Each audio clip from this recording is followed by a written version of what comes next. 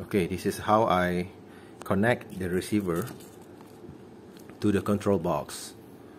Okay, you can see this. Okay, this is the first channel, second, third and fourth, all connected into the receiver accordingly, like this. Okay, see, you just follow this. Okay, the first go through the top one, this. Okay, then followed by second, third, fourth channel. Okay, just follow like this. Okay, this is the receiver that without the S bus. Okay, if you have a receiver with S bus, then use this. Okay, but normally the other brand receiver like this didn't have the S bus, so the connection is like this.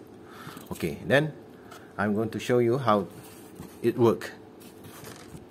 Okay, then on the transmitter.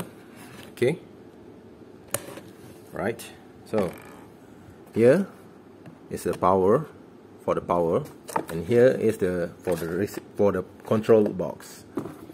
Okay, so let's connect it. Okay, it's connected. Then we test.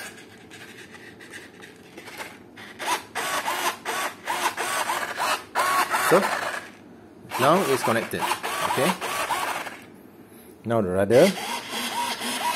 Okay, since we not attached the aileron, so cannot see the aileron, but the point is we already connect rudder and elevator. Okay, let's see, we want to see the motor, so we need the 6-cell batteries.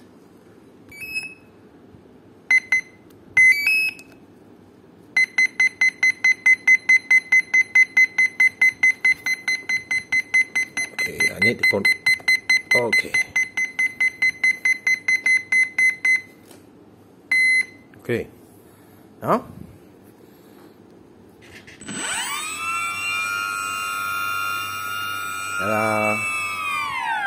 okay, so this is how to connect the receiver.